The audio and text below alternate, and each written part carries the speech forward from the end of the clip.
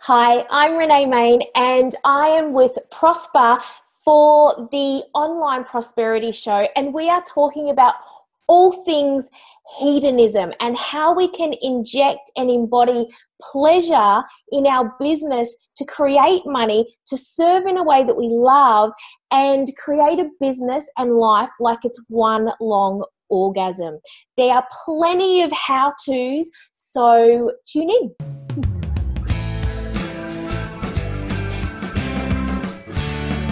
Welcome to yet another exciting episode of the Online Prosperity Show. And today, I've brought you the business mentor, Renee herself. Renee, how are you doing, my love? I am very well, thank you. Very well. Absolutely. Now, Renee is a hedonistic, inspired business and leadership alchemist. And in other words, she is devoted to living, teaching, and enjoying business and life as it all goes along, as she says, in one long orgasm. She's also an avid writer, lover of spoken word, and a chronic oversharer. So we're hoping to get as much information from her today as much as possible. Renee, thank you so much for being on the show today. Tell us a little bit about your business and what exactly is involved. Yeah, so I've been in business I've been owning and managed businesses for 23 years. And over the past 12 years having my own business, I really realized quite quickly that business is not always sustainable if it's not built around your life. And it has to bring you pleasure. Because, sometimes when you start out, the passion, you feel like it's unwavering. But, the years go on and darkness and the ebbs and flows happen. So really, I've found that you can make money and still not really enjoy your business, or you can love your business and not necessarily make money. So for me, realizing that we can use like natural elements that we were given at birth, like self, spirit, sex, and service, to create an amazing business. So, and one that feels good for you. So for me, it's about teaching others to, activate and harness their own unique gifts rather than this copy and paste business model that we're seeing all over the place. Oh, I've just lost your sound. Now, a lot of people, if they knew that they had all these powers, they would definitely utilize them. What is it then that stops people from actually realizing all these unique abilities that they might have? I think when people first start business, you go out and you realize, yes, I'm going to do all the business things. So they set up their business model, their target markets, their everything else. They forget about themselves. So they put masks on in their business. They feel like they have to be somebody else. And so but especially now in today's market so then they go to business coaches or they'll go to experts and gurus and who give them a one size fits all, do this in business, do this business model, here is your sales funnel, here is your profit model, pay me and I will tell you exactly how to be just like me, but it doesn't work. It's like wearing someone else's shoes, right? Absolutely. So what you're talking about really plays around creating your own unique personal brand that suits you well. And you did mention there's the self, there's the service, there's the sex, and then there's also the spirit that gets involved when somebody is starting off a business. I thought all you needed was a product. No, and I've had multiple different businesses and multiple different industries. But unless we know who we are in business, then we can't be transparent. We can't resonate. We can't connect with our audience. So, sometimes you think that in business you have to sit on the fence. But, you know, I was having this conversation with someone the other day, but the more you take a stand and you put out your little tentacles about this is who I am as a parent, as a person, as a partner, as a friend, we get to connect in a way that is more authentic and genuine, which I think what the market and people are really craving right now. Absolutely. Well, right about now, we are faced with a lot of automation within our businesses. We're faced with a lot of tools and the advent of, apps or robots that can help us connect with our audiences. How much of that is actually deterring us, like you say, bringing out our true, authentic selves? You know what? Like, I started online 12 years ago, and it was all about connection. And I started with automation. Straight off the bat, I went to online programs and e-products and everything else. And, you know, Prosper, what I really realized was you can do all of that. You can do all of that, but in that, it doesn't leave you fulfilled. There's no fulfillment because and yes, automation plays a part, and I'm very much, you know, an advocate of what you can do in that space. But without heart and meaning behind that automation and the intention of that flow, it's empty. Absolutely. Well, that is very profound that you've brought that up. Now, your business is all about really immersing yourself in the business and fully enjoying, that business. A lot of people would have started a business, say, a couple of years ago, and right now that whole momentum has sort of gone down because it's now realistic that they actually either have to pick up the phone and call their clients or connect with them. How do you help people maintain that as they go through, and what sort of, advice would you give to people that are sort of now hitting that low point that, they still got it within themselves? It's, I think sometimes we have to dig deep, and we have to, for me, it's really about teaching my clients to connect to themselves. And with that is, we feel like we need to be everywhere all at once. And with that, we don't do any of it really well. So I would go, keep it simple, stupid. Connect in a way on a platform that feels good for you, using your gifts, using things that you actually enjoy. Because as soon as it's fun, as soon as you're playing, it's not so hard. Work is not hard. Yes, you can work hard, but you don't have to feel like you're struggling all the time. So for me, that's why I teach my clients is when you tap into the pleasure of your business and yourself, you can really, everything comes alive. So everything all of a sudden just feels good. And what happens when you feel good is you get creative.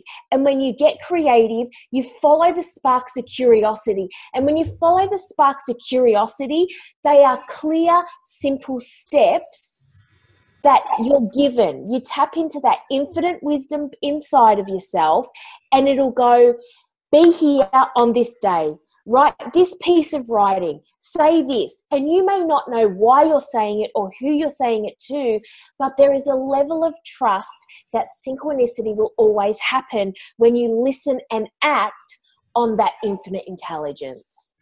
Absolutely. All wisdom with no action really amounts to nothing. But then also, having a quick look and drawing the curtain a little bit back in Australia, which is, most of the audience of which we're, talking to at this particular juncture. And there is what is called,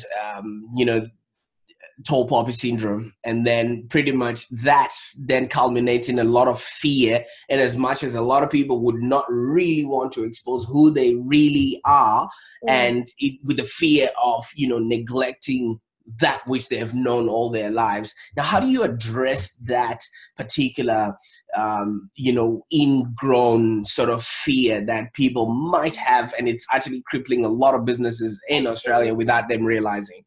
Absolutely. And there's so much fear. But you know what?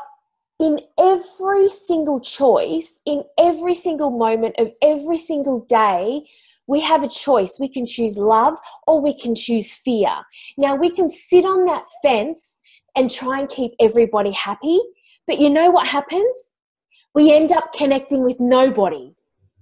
So pick a side, stand in your truth, share your truth. One of the universal laws is the law of truth.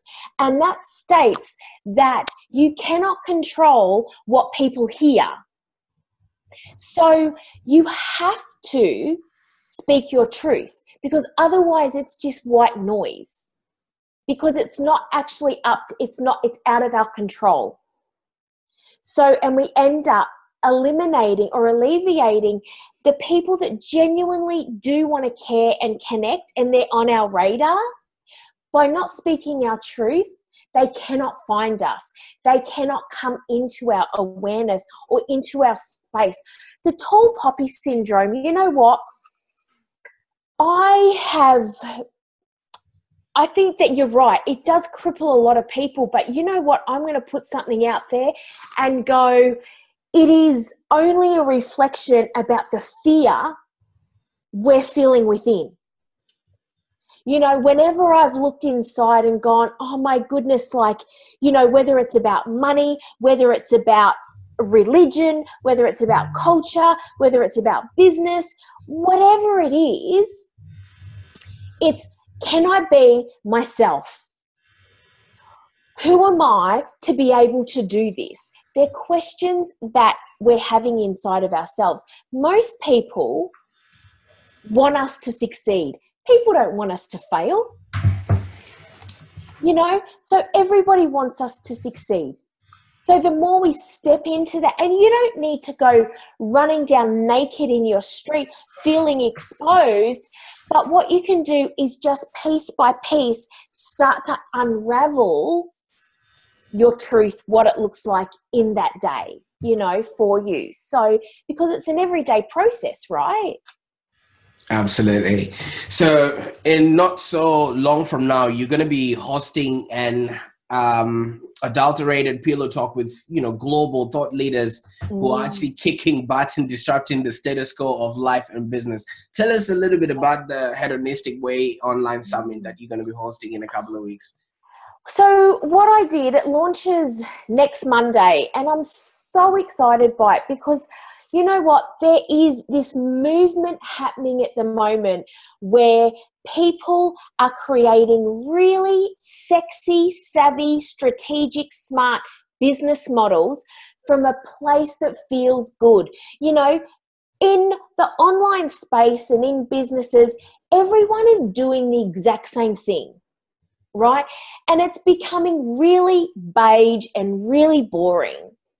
And, you know, our BS radars are going up all over the place.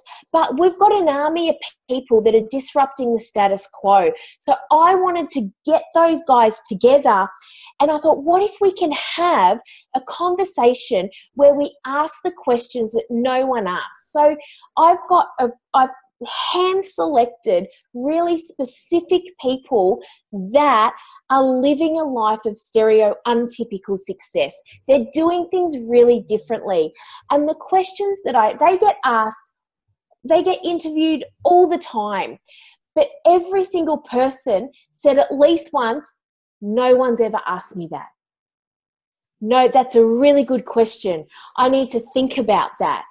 So the whole idea of it is to have unadulterated pillow talk, because I'm like, pillow talk is this intimate, open conversation where you disclose information that you wouldn't always share.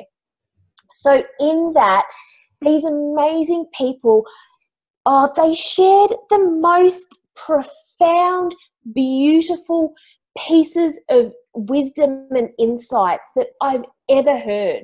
You know, it's not just, I live this great life. We discuss the darkness, how you get through the darkness, you know, the things that people go when you don't feel like showing up, when you don't know where the money's coming from, when you're overwhelmed. How do you get through that moment? You know, how did you create a business doing things differently? You know, so we really spoke about the things that people really want to know, but people don't really talk about. So there's 10 people that are a part of it, and it's being rolled out over 5 days. It's completely free. But honestly, it's like nothing I've ever heard. Absolutely. Well, thank you so much for bringing that out. I mean, it is typical of you being an oversharer, right? So you would just bring stuff out that people hardly ever talk about. Now, how can people get a hold of either this summit or of you so that they can also really get to learn a little bit about what it is that you do and how they can actually start living really, really sexy business lives? Absolutely. So my website is reneemayne.com.au. You'll find the landing page has a direct link to the summit, and I'm on all the social media platforms, so feel free to connect with me everywhere. Connection is everything, right? So if we're not connecting, then, you know, we're not living. So yeah, happy to connect. Absolutely. Now, Renee, you would also notice that maybe we are only just starting the third month of 2018. So that means if people had written their New Year's resolutions on a wall using red paint, it's only just drying out now. What sort of advice can you give to people right now that are maybe going through that slump that we talked about earlier on, that they're going through the fears that we mentioned that you can alleviate, or also just really not sure how else to tackle this whole business, environment so that they can do and have a business that's profitable and enjoyable? What would be the most enjoyable, creative thing that I can do today? How can I, every morning, you know what I do is I prime myself. Like, nothing changes if nothing changes, right? So prime your mornings, because that is this fluid, beautiful time where we get to create our day. And that goal that you might have set in the new year, attach a feeling to it. Because if you're not in a feeling state, it cannot manifest, right? So, and you know what, oh gosh, we had this beautiful discussion in one of the interviews for the summit. And Elkinson, she spoke about manifesting from memory or manifesting from imagination. And they're two completely different things. So realizing that, okay, am I manifesting from the past, from memory, or am I creating being a visionary and pulling it in from the future? So they're two really different spaces. One, you know, the memory is, it's very limited, and it becomes, and as you said before, is they can be from blocks that sometimes we don't even know that we have. So it's about understanding that. So that was a really beautiful conversation that we spoke about from there, but definitely attaching it to a feeling state and introducing play and pleasure and changing up the environment, your own environment, is to, and connect within, you know. And I would just say, keep it really simple. Keep it really simple and create really clear action around that. Absolutely. That is so much profound stuff, especially the whole create from the imagination aspects there, because a lot of people just wouldn't fathom how things can get any better because they're basing it on what was. And from what was, you would never get any momentum from there. So that's definitely. Right. And, you know, sorry, and in that as well is that when we sometimes, so if we're talking, say, the universe, when you're feeling it and you say, for example, I want to attract a 5-figure client, whatever it is, right? A 5-figure client, but you are so far away from that. Your body knows when you believe something and when you don't believe it. So these goals can be empty words. So you might actually say, instead of saying, I want a 5-figure client, you would say, I wish I had a 5-figure client. And then start to see abundant everywhere, because that might be something that you believe. So in your body automatically is like, it's resonance mapping in your body, right? So your body will say a yes and it will say a no. If you don't believe that you can actually attract a 5-figure client, your body is pulsating at a no, even though the words, because you're not aligned with the words the words that you're saying. So you need to align yourself and believe the words that are actually coming out of your mouth. That is really, really important. Absolutely, absolutely. And if you're watching this right now, you can actually see that Renee is a natural leader and has a huge heart and a soul that actually really lights up the room. As you can see, she's provided us with great ideas, and they're very straightforward approach, in as much as if you're not putting in action, nothing will actually work. And she definitely is coming from a space of warmth and love. Now, I would really encourage that if you can, jump onto our website. I'll be putting all the details right in the comments below or in the show notes, and then you can actually see how Renee is passionate about helping people with her energy and her inspiring and intelligent methods, so that you too can do and have a business that's profitable and enjoyable. Now, Renee, I can't thank you enough for the time that we spent today on the show, and you giving us your value and your expertise on this subject in question. Thank you so much. Thanks, Prosper. It was my pleasure. Thank you. Absolutely.